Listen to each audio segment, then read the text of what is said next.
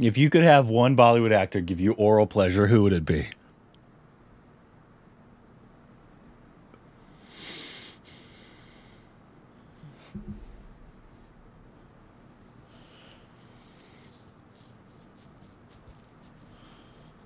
I'm married. Ah.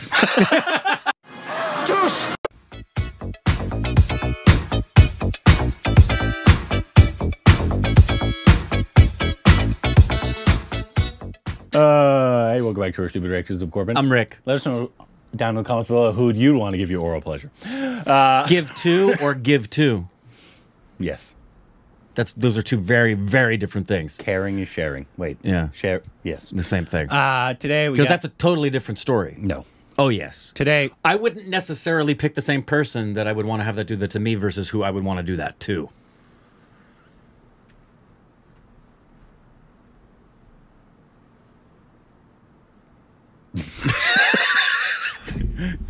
But today we got a... And let's admit it, you know our answer, both are Ranveer. Actually, mine's Magumbo. And have him say, Magumbo Kushwa. I don't know. Yes! I don't know what I'm doing right now. Today we got an interview from S.S. Rajamouli. Who? This was 2 weeks ago. This is him talking about his larger-than-life filmography. Yes. And this is actually a TIFF original. Interesting. So, from obviously the Awesome. film festival, TIFF, a very big one. And I don't know if you know about this. You probably do if you're paying attention to anything that's going on in the world of RRR. There's going to be a massive screening at the Chinese Theater On Monday. On Monday with Sir and Ram Charan and Junior NTR. And how fast did the 1,000 seats get sold out? 98 seconds. In 98 seconds. I did not get them, unfortunately. No, we tried. I wanted to, but I... 98 seconds, all 1,000 seats were sold out. almost a year after the film came out. Yep. At the Mann's Chinese Theater. In IMAX. In IMAX. In Hollywood. I think each ticket was $30. That's the fury and just pandemonium over this film. India is about India is about to get its first Oscar. Yep. Not without just question. Nominated. No, they're going to win it. If not, well, when Natu is nominated, it will win. I'd bet that Oscar performance will go down as one of the greatest moments in Oscars history. Yeah. I hope there's more nominations. Predicting it already. I hope there's more nominations than I just do that, too. but... You know what would be I would lose my mind if they give Rajamouli a nod for director. I'd lose my mind. All right, here we go. Step onto the set, and when I see all the people going around doing their job, and when I hear the sound of the generators turn on, that gives me jitters.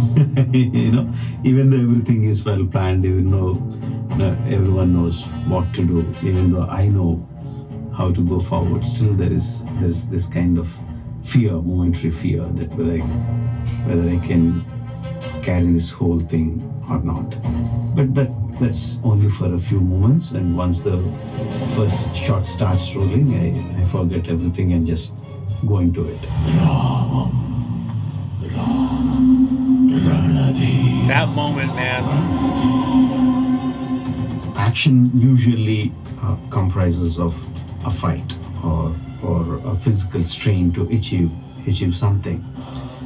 So what is the emotion that is driving that person or the situation, and whether that emotion is being carried by the audiences by that point or not? That is the most important thing.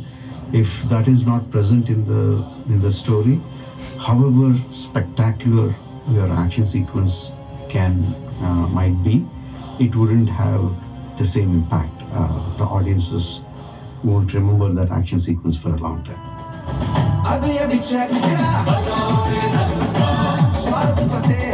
As I keep shooting, I imagine certain kind of music. Not certain kind of music, but I imagine the beats, where the music is going to be played, at which part of the sequence will it be silent, and which part will it reach a crescendo, where will it slow down. The beats I will be playing in my mind. There are few times where I ask my composer to compose the music the background music for the sequence beforehand, and sometimes I play it on the sets to get the exact beats right.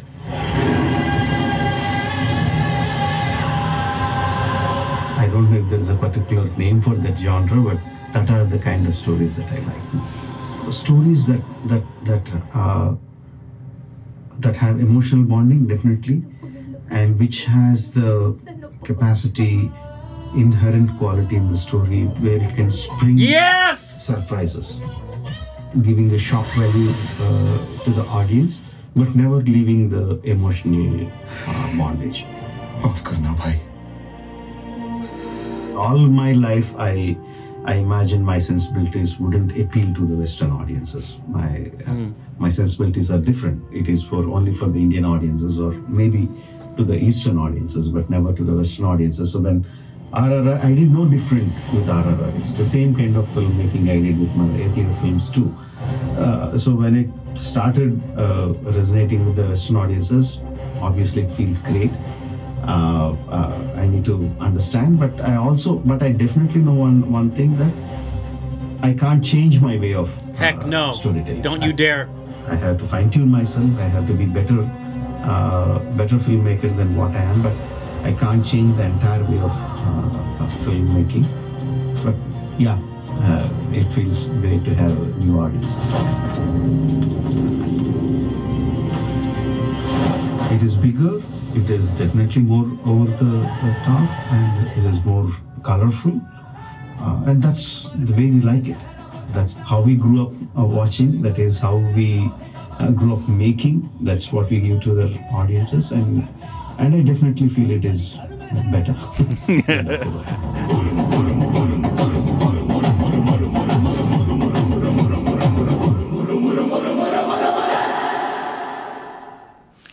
I really wish we were able to make that screening. I know. And I have no doubt this is not going to be the last screening.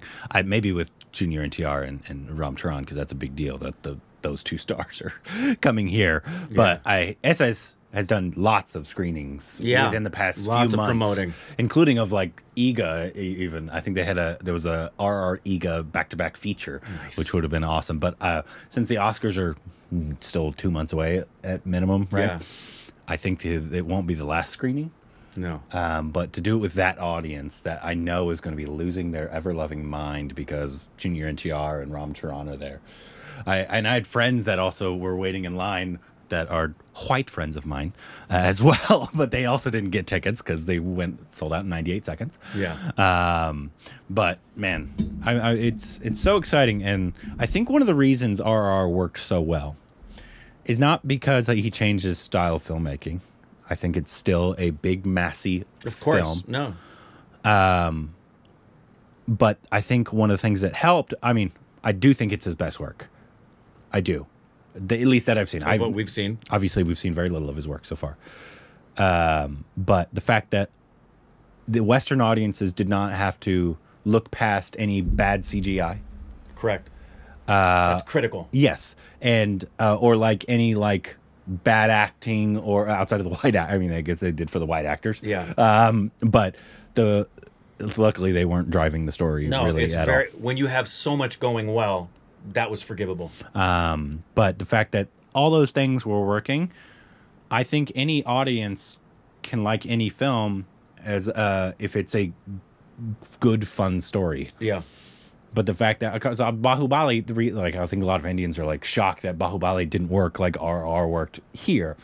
There's a lot of CGI stuff in Bahubali that you'd have to ask Western audience, even though I know there's a lot of Western audience that love Bahubali as well. That one you have to look past a little more stuff. Correct.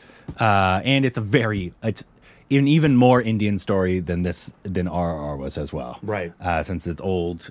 Correct. Kind of stuff like that. But I like the fact that he said, I can't, even though I'm having a lot of success, probably more success than any Indian film director has ever had in the West, I can't change my filmmaking. No, and that's what I love. I love that he did not set out with the goal in mind of making a film that would be appealing to the West. He just went and made a movie the way he makes a movie. And had success as an organic extension of just who he is and what he does.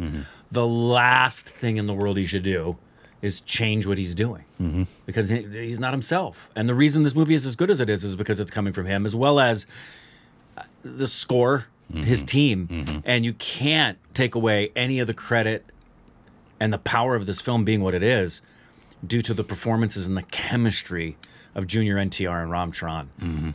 The reason this is, in my opinion, the greatest buddy film I've ever seen in my life is because those guys are who they are and give what they give to this film. Absolutely. Just no one else could or should be in those roles. I agree. They're perfect. That was absolutely fantastic. Yeah. I would love to be able to talk to the man. It'd be great. I hope we'll be able to see RR in theaters like one more time. Yeah. Maybe for, I don't think it'll be nominated for any SAGs, which is sad because if it can't. Yeah.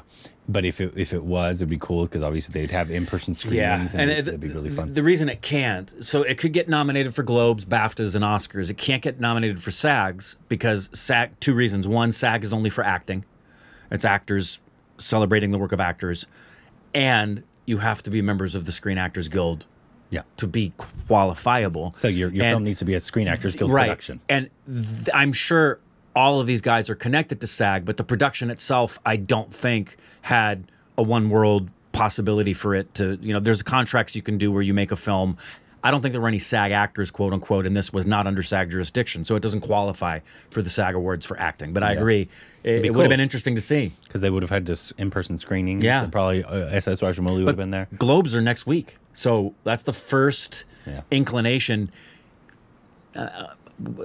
Maybe kind of, sort of, because the Globes are their own. When are the nominations for Oscars? World. 21st? Yeah, nominations for the Globe, for the Oscars are in 2 weeks.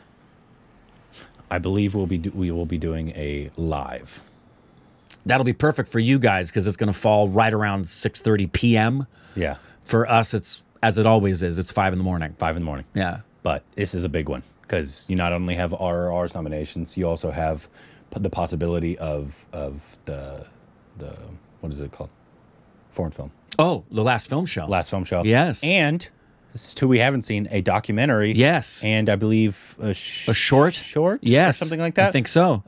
So India has a lot of possibilities to get nominations this year. Aside from the fact that, I mean, it's just, I have watched the nominations every morning since I was a kid. Yeah. It's the Super Bowl of everything. So I've always gotten, I have especially this year, other excitements in my heart that I'm hoping get nods from the other films that are part of the conversation. I mean, it's a no-brainer that All Quiet on the Western Front's going to get nominated, but I'm hoping Bardo. I think it's a no-brainer that Guillermo's Pinocchio is going to get nominated. I've yet to see The Whale. Have you seen The Whale yet? Not yet. I'm waiting for my screener. I'm so excited because I know it's going to be between him. It's going to be between Brendan Fraser and Austin Butler, probably. I can tell you Brendan Fraser is going to win the Oscar. I will bet you money right now without seeing it. Without even seeing it. Because not only I've heard his performance is good, but he's getting the sympathy vote. Yeah, you think that's going to also happen for... I always forget how to pronounce his name. Everything Everywhere All at Once. Was Indiana Jones. Oh, yeah. I forget. You think he's going to get supporting actor for the same reason? Because he's nominated. He's going to get nominated everywhere. It's a different reason. One, Brendan Fraser, from what I hear, is one of the best performers. Is brilliant. But also, it's a comeback story, and also a comeback from a really traumatic thing that happened to him. So I think a lot of people, not only is it good enough, probably, I haven't seen it, I don't know, so it might not be good enough for me, I don't know, because I've never thought, I said it yesterday, I was like, I can't believe Brendan Fraser is about to win an Oscar, because I've always thought he's like the worst actor. Yeah, and I think Hollywood. I told you, he plays a very significant role in the miniseries, an older series called The Affair, and when we watched that, he plays a mind-screwing cop. And I repeatedly was turning to Indrani watching it saying, I had no idea Brendan could act like that. Yeah. He's really, really good in The Affair. So we'll see. Anyway. But RR is going to get some nominations. If it doesn't, we're going to set things on fire. Everything. We're going to go down and set. We'll go burn the Academy down. Exactly.